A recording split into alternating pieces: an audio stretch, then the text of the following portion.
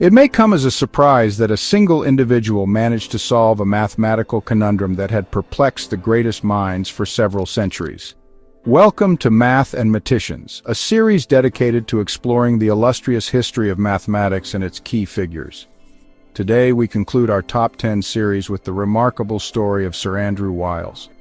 Born in 1953 in Cambridge, England, young Andrew Wiles was merely 10 years old when he encountered Fermat's last theorem, a mathematical enigma that had confounded the most brilliant mathematicians for over 300 years.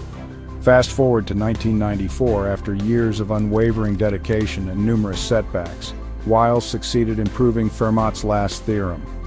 His proof astonished the global mathematical community and earned him the prestigious Abel Prize in 2016.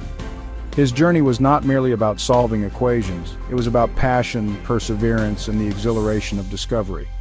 So, the next time you find yourself grappling with a challenging problem, remember the 30-year mission of Andrew Wiles. Continue to push forward, remain curious, and who knows? Perhaps you will be the one to solve the next great mathematical mystery. Thank you for joining us on Mathematicians.